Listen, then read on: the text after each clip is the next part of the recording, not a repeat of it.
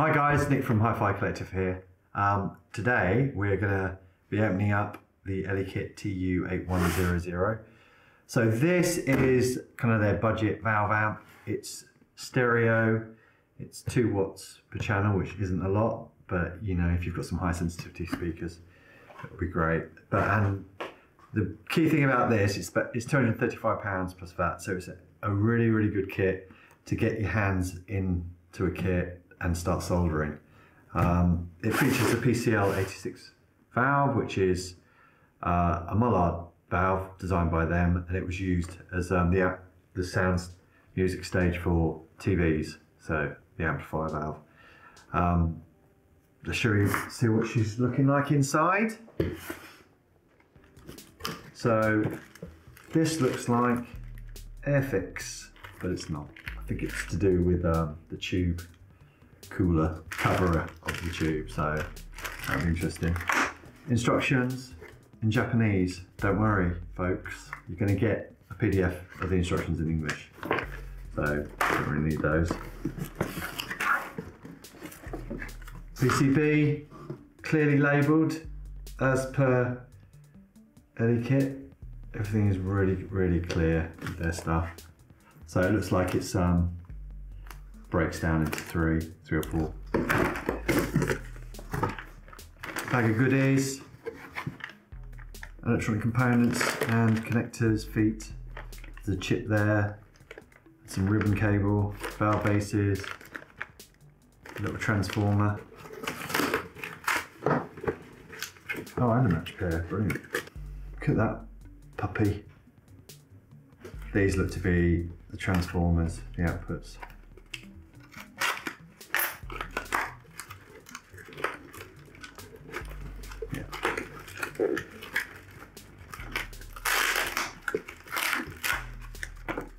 Cool. So here's your power supply. And then there's your chassis. So quite a little cutie. Here we have the instructions for our Elekit. Their instructions are superb. First part of it is the PCB assembly. So you need the edge of a table, and it kind of marks where they need to be snapped. But it always worries me, snapping boards. Like that. Right. Oh, that was easy. Look, just put that. But just on the edge of the table like that, and just like that. Like that. So they do snap quite easily. And then you do wonder sometimes whether you're actually supposed to be snapping. So you've got 1, 2, 3, 4, 5, 6, 7. There's 8 boards here. First on the list is your resistors for assembling unit 1. This is unit 1 there. So we're going to start with the resistors. When they detail the list of resistors you used, they put the colour codes on as well, so it's always good to reference that. One of the good things is they don't mix resistors in a bag, as far as I can see, but they're unlabelled, so you need to use your colour code. What I do, the bits to the side that we don't need at the moment. First one on the list, 2K2, R19, obviously red. So here you go, here's all those. And as I'm building, I like to tick them off. I'm going through.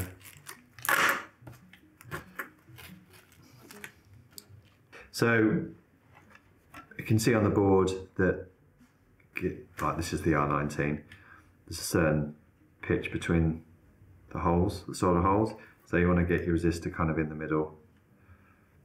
Bend your leads out before you insert approximately what they are, and just push them in. So this is a straightforward process, so I'm going to now just populate the board with all the resistors.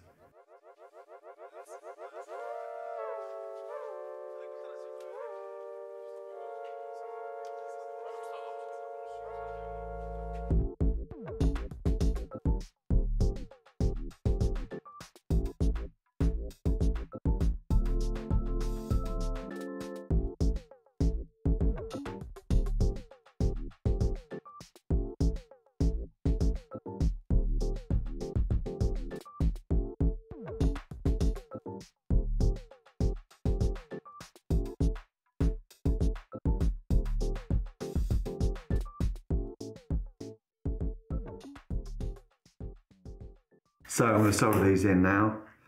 There's the iron.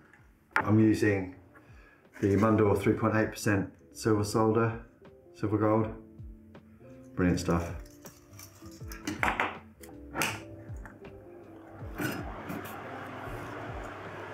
So bomb around the board.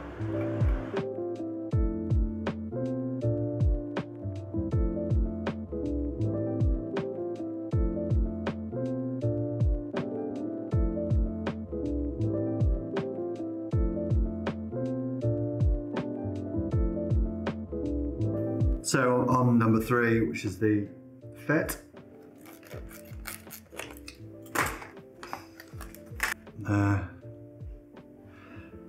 there is an orientation to them. So pop them through the hole and then fold them back. You can see that the actual top part is soldered onto the pad, that solder pad. So you basically press it down, solder there, quite straightforward. Right, now we're on to the laminated ceramic caps. These are blue, small things.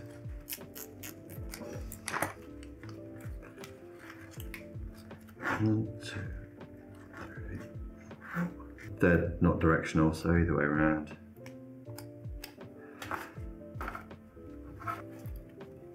CHC9 is 2 yellow caps, which are these, I believe. So C7 and C8. There we go. These are also non-directional.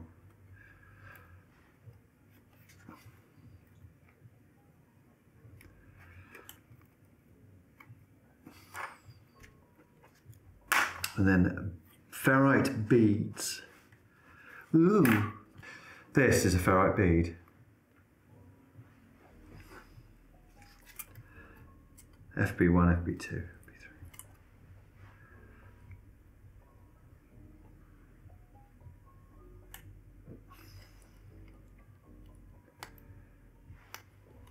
FB3. You've got PCB now. So this is directional. You can see there's a crescent moon at one end there, which correlates to the crescent moon there. And there you go. A bit fiddly. So I'm now going to start soldering. But what I'm going to do is, I don't like to put too much heat on an IC, so I'll just do 1, 2 pins and then move on to something else and then come back. I'll do a couple, so it's steady in place. I'll go do a couple somewhere else. A couple there. I'll go somewhere else.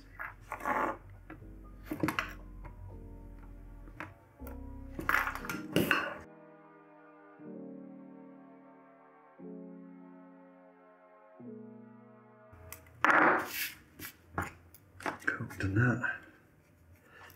Triode mini jack. So this doesn't have any pins per se. It's got a couple of holes here which line up to the holes on the base. The solder tags don't go into a hole though, so fix it in place.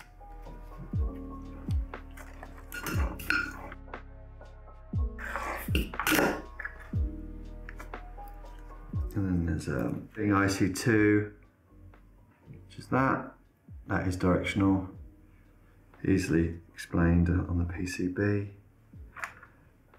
IC2,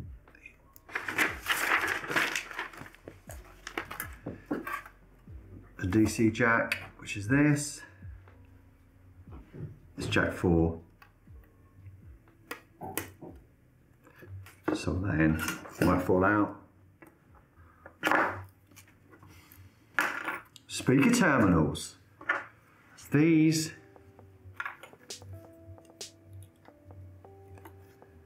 Oh, so they slip in there. I mean, look how great. That's so well engineered. Look, just pop it in there. And then you just solder. Boom, boom, boom. Put the fan on for this one. Kick out a load.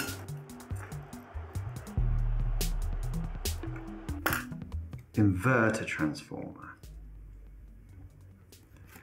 Just this there. It must be this one.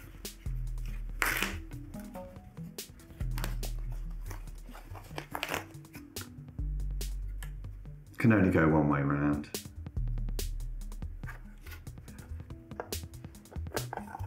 Brilliant.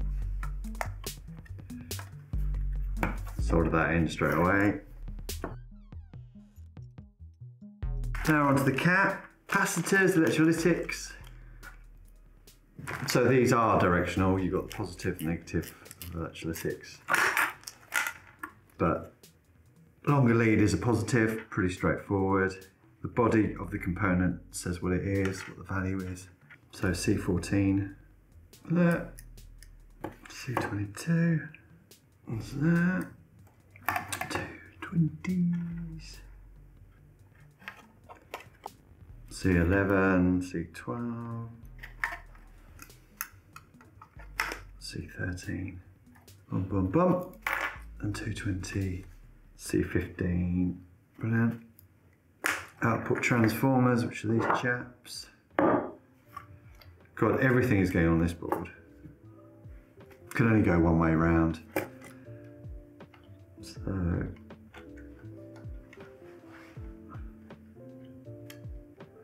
a bit fiddly to get in actually.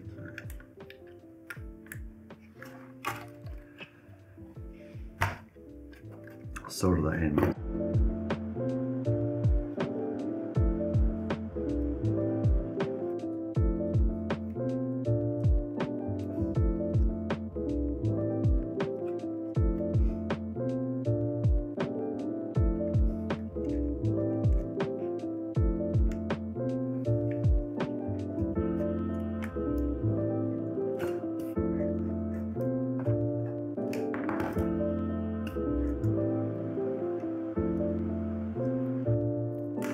That is fully assembled now, ish. Obviously you've got two of these later. Instructions saying move on to unit 2. Just before I sign off, I want to say a big thank you for watching our videos. Like and subscribe and follow us on all the social network platforms. See you later.